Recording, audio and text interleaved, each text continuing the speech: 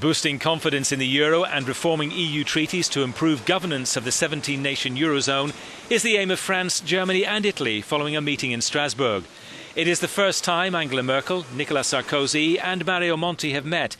It was not just Italy's debt woes which were discussed. La France et l'Allemagne, dans les jours qui viennent, France and Germany, in the coming days, will propose changes to EU treaties to improve the governance in the eurozone and to aid more integration and convergence of our economic policies. et pour qu'il y ait plus d'intégration et de convergence des politiques économiques. Angela Merkel said the role of the European Central Bank would not be changed. The three leaders of the biggest economies in the EU agreed to meet again in Rome at the invitation of Mario Monti, who has won the backing of France and Germany. We wish lots of success to the new Italian Prime Minister Mario Monti for his work, which is not easy. He has our full support and we will be there whenever he needs it.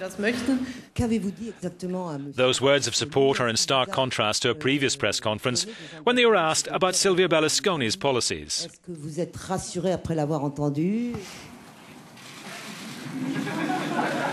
The reaction spoke more than any words.